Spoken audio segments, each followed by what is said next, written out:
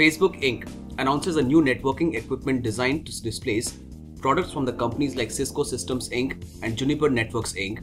with flexible hardware at the core of large data centers. The system, nicknamed Six-Pack, will let Facebook build networks by filling large racks with a smaller switch called Wedge, introduced in June. Using its own design helped Facebook reduce the spending on infrastructure and upgrade its capabilities without depending on outside suppliers. The Six-Pack is built to replace high-capacity spine switches that handle the bulk of traffic in data centers. Facebook shares its insights and technologies through a group called the Open Compute Project, which encourages multiple companies to work together to design lower-cost systems. Other Open Compute members include Microsoft Corp and International Business Machines Corp.